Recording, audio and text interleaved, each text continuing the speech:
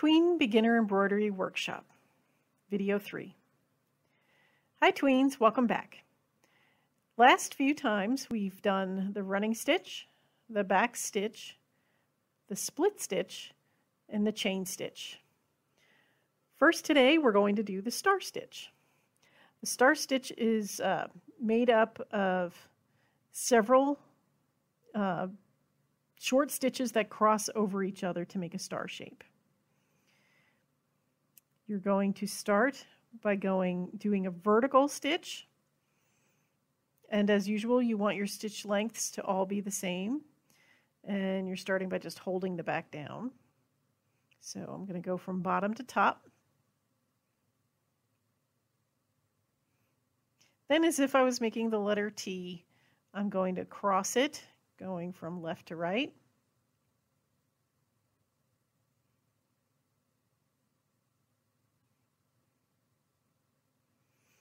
The direction doesn't really matter here, it's up to you. You want to try and make it centered. I didn't do such a good job here. And then I'm going to go from the bottom right to the top left. You'll find you'll get into a habit of going in one certain order.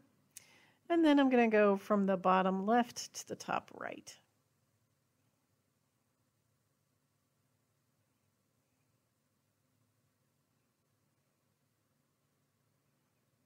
Like so.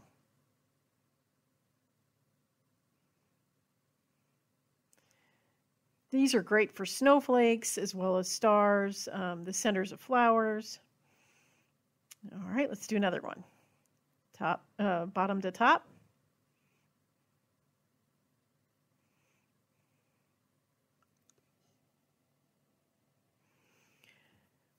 Cross the T.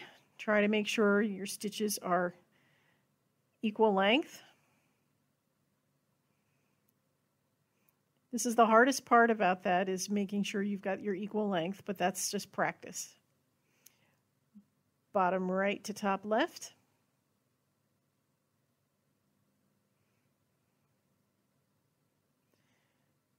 And bottom left to top right.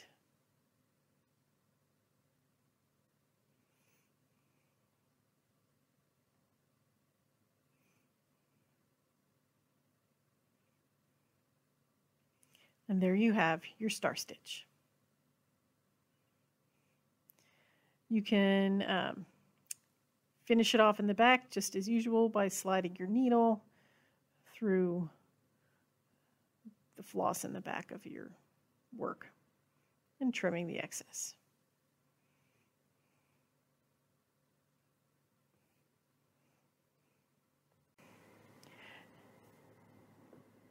Next up, we're going to do the cross stitch.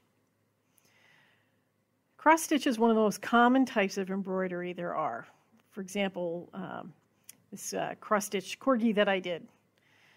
You see it everywhere, and there's lots of fun and quick crafts that you could do with cross stitch. So it's very popular.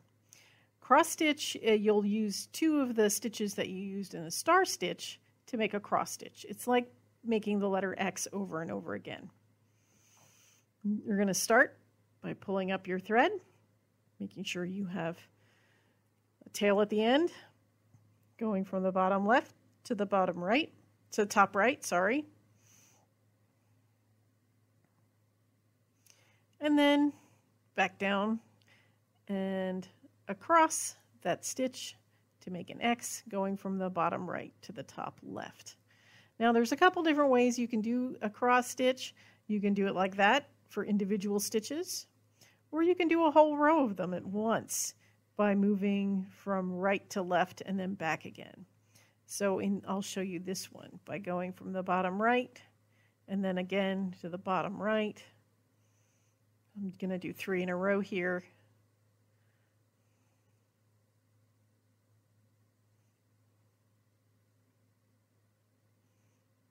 And then once more.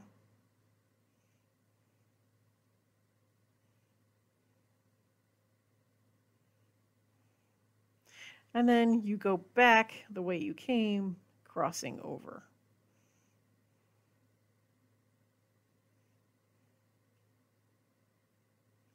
like so.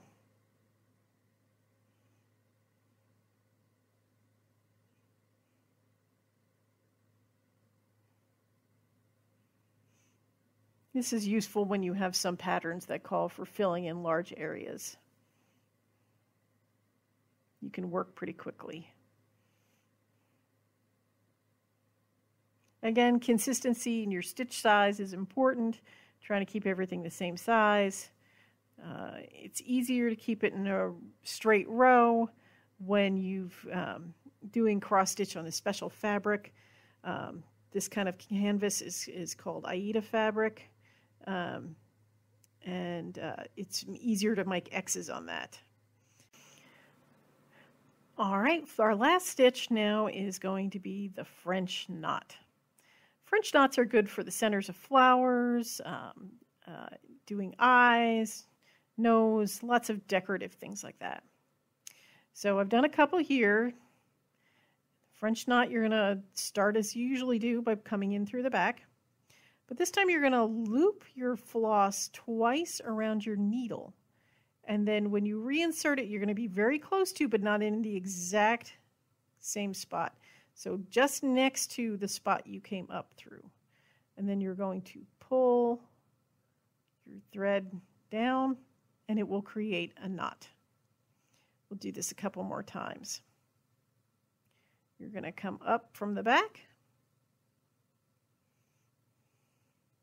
It's easier if you pull most of your way through, and then wrap your floss just twice around your needle and go down next to where you came up and pull through. And it should create a knot. Now, it's easy to get your needle and stuff caught on that, so be careful when you're moving around it. As you'll see here, I catch my needle on it and start to pull it up a little bit. So pull it up. Wrap it around twice. Down next to where you came up.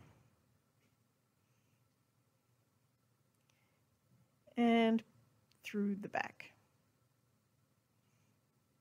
French knots are fun. They can be used for all kinds of neat decorative designs. We'll do one more. Make sure you can see how I wrap it around the edge of the needle. Try not to poke yourself. Down next to where I came up from. And pull through.